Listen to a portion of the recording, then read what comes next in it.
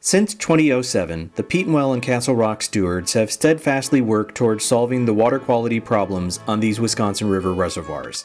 The PACRS, aptly named for a Wisconsin Lake Association, provide crucial monitoring data on the quality of their waters, participate in Clean Boats Clean Waters programs, conduct native plantings, and partner with local, statewide, and notably other Wisconsin river groups to achieve their goals. But as one nominator from the River Alliance of Wisconsin wrote, the PACRS have elevated the profile of citizen groups and underscored the importance of grassroots advocates' involvement with natural resource policymaking.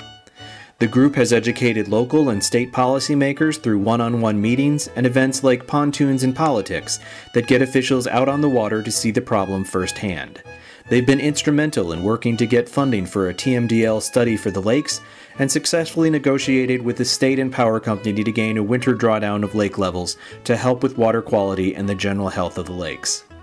While being strong advocates for their waters, they've done so in the best way possible, advocating forcefully, but also with respect and a sense of collaboration.